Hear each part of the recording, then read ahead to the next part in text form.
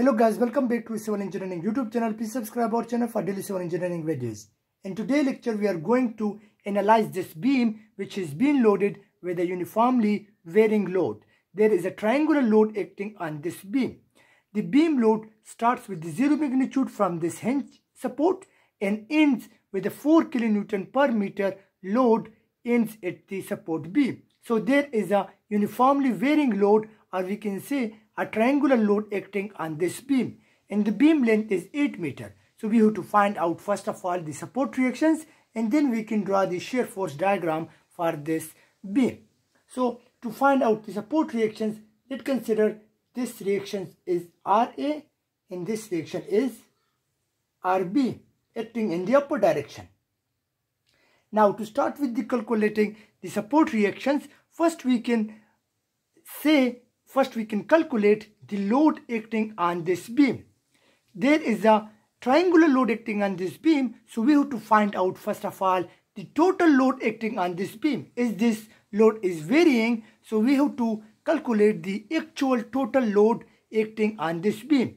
So to find out this load, we have to find out the area of this load. This is a triangular load, so we have to find out the area of this triangle. So if this is any triangle, and let's suppose this is the base B and this is the height of the triangle H. So we can find the area of this triangle by this formula, half B into H.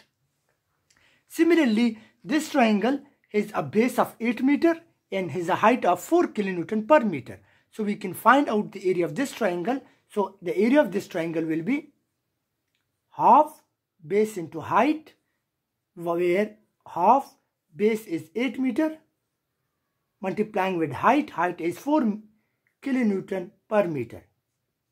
So meter will be cancelled, so we are just remaining with the kilonewton unit. So if we multiplied these two, so we got 16 kilonewton. So it means 16 kilonewton is the load acting on this beam. 16 kilonewton is the total load acting on this beam, and this load will act at the centroid of this beam. This load will act at this point. This is a magnitude of 16 kilonewton. So I will also explain now that why it acts at the centroid. Now if we look to this triangle, so the centroid of the triangle, if let's suppose this is L of the triangle, is the length of the triangle, so the centroid of the triangle will be at this point. This will be the centroid for this triangle. For the rectangle, if this is length rectangle L, so the centroid is the half. So this will be the L by 2. Similarly, this is L by 2. While for triangle, this is not same as rectangle. So the centroid will act at a distance of 1 L by 3 here. This will be L by 3 and this distance will be 2 L by 3. So this is the centroid for the triangle. So this load will act at a distance of 1/3 of it.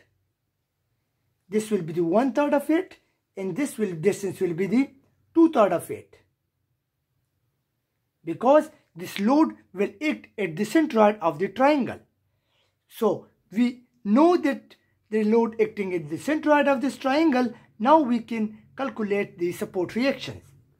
So starting with the support reactions, let's consider the summation of moment at point B equal to 0.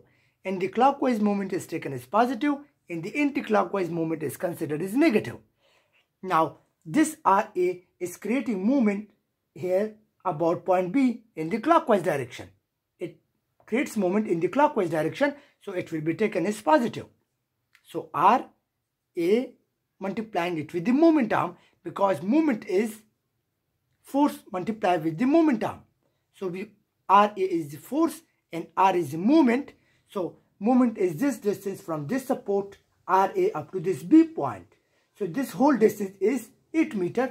So moment arm is 8 meters. Now this was the load, this was the reaction RA that creates moment about point B in the clockwise direction. Now there is also load 16 kilonewton that creates a moment here about point B in the anti-clockwise direction about point B. So it will be negative because we assume that the movement in the anti-clockwise direction is negative. So it will be minus 16 multiplying it with the moment arm. The moment arm is this distance, which is half the 1/3 by 8. 1/3 into 8 equal to 0. Summation of movement at point B equal to 0. So now 8 RA, if you move this value into the right side, we got 16 multiply 8 divided by 3. So 8 RA comes out to be 42.66. Now if we divide this by 8, so we got RA is equal to 42.66 divided by 8. We got 5.33 kilonewton. So this is the RA reaction here, 5.33 kilonewton. Now how to find out this RB? Similarly, we can use this equation that summation of all the vertical forces is equal to 0. Now the upward forces are considered as positive and the downward forces are considered as negative. The upward forces are RA and RB, while the downward force is 16 kilonewton acting in the downward direction. Summation of all the vertical forces is equal to 0. Now RA is known to us, so it will be 16 minus RA, or we can say RB is equal to 16 minus 5.33. So we got RB equal to 10.66 kilonewton. So this is the support reactions here at point B, 10.66 kilonewton. Now we find out our support reactions for this beam. Now to move forward, in order to draw the shear force diagram, so we can draw the reference line for the shear force. So this will be the reference line and this will be the horizontal reference line, and this is the shear force diagram in the unit of kilonewton. So this will be the 0, 0, and above value will be taken as positive and below value will be considered as negative. Now to find out or to draw the shear force diagram, we know the support reactions RA starting from this point is 5.33 acting in the upward direction. So we can move this in upward direction is 5.33. Now this is a load acting in the downward direction. This load is a triangular load acting in the downward direction. And we know that this whole load is, we found out that the whole load is 16 kilonewton acting in the downward direction. So we can subtract this 5.33 which was acting in the upward direction. It was positive. Now 16 is acting in downward direction, so it will be negative. So we got minus 10.66. So it means we should bring this value up to this point into minus 10.66. Because 5.33 was positive, so it was above the reference line. Now if we subtract this whole load acting downward direction, it was minus 16. So we get minus 10.66. So minus 10 means that we should plot this value below the reference line, and then we should connect this line in this way, like in this way. So this is the shear force diagram for this beam. It should be also kept in mind that this load is a 1 degree line, or we can say the linear line. So this shear force diagram will be a 2 degree line, or we can say a parabolic line.